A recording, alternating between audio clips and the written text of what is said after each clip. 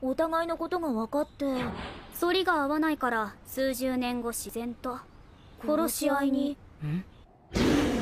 全然自然じゃないね。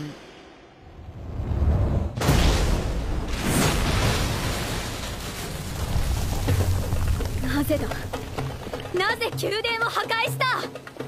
ここは平和の象徴になるはずだった。平和か。お前あっての平和に寒気がしたからな。何？この宮殿はお前を神として崇めるために建てられたという。お前をもとに宗教が根付き、階級構造が取り入れられて格差が生まれた。じきにお前を受け入れぬ者と戦いを始めることだろう。それは私が禁止する。私が言いたいのはそういうことではない。お前永遠に人間とそうしているつもりか。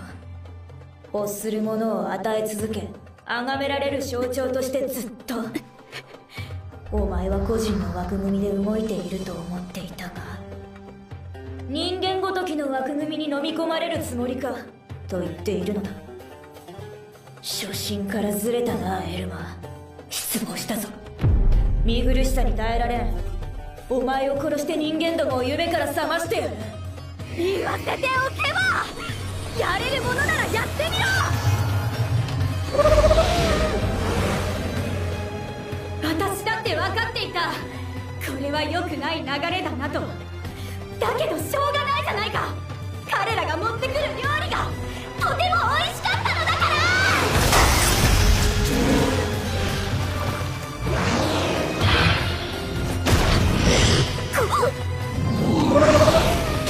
こいつ強っ。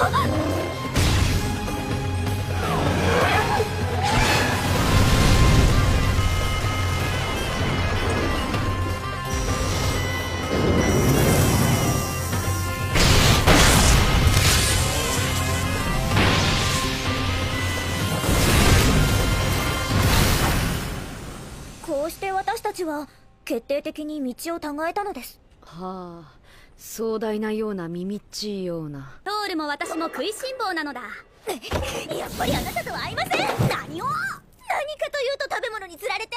人間を理解するためには人間の文化を味わうのが一番だろ。あなたは結局食い意地が張ってるだけでしょ。そっちだって人間の食事にすっかり馴染んでいるだろ。お互いの内面を知るほど距離が近づいて、認めない部分は戦って削り合って。私もこういう友達欲しかったな。